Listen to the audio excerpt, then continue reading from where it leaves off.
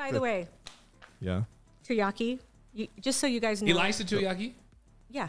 Defensive coordinator. Yeah, just so you know. I know you have a bone to pick. If you well. He said he's not getting the props that you would think he should. I don't think he is. Yeah. So and I'll tell you why. I want to say this I before Robbie comes out here. Okay. So the thing about him is that he has had to play third string players.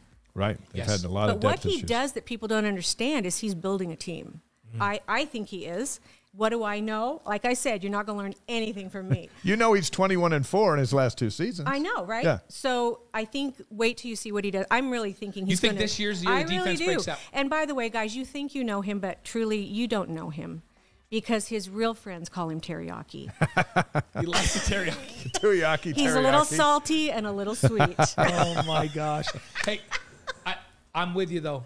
I've been saying do you agree with that? This is the breakout year for BYU's defense. I think they're going to be a top 10 defense this year. Do you know, I really do. They can have some semblance of health. I agree with you that I am 100% on board with you. I think this is the year that everybody's going to go, oh, now he's a genius. No, now he's got guys. No, but the thing he has is that wonderful Polynesian way of, hey, guys, but they kick butt, and they see the long game, and I think he's going to be great. I think defense won practice on Saturday. So we'll see if Marie knows anything.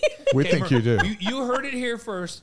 Marie says this is the breakout year for BYU's defense under Ilaisa Tuiaki. I love my teriyaki. I love it. When you go to the games, because I'll be at some of them, you'll see me wearing a T-shirt. Go teriyaki. Go teriyaki. Now we'll know that you're cheering for the defense. We're calling Ilaisa.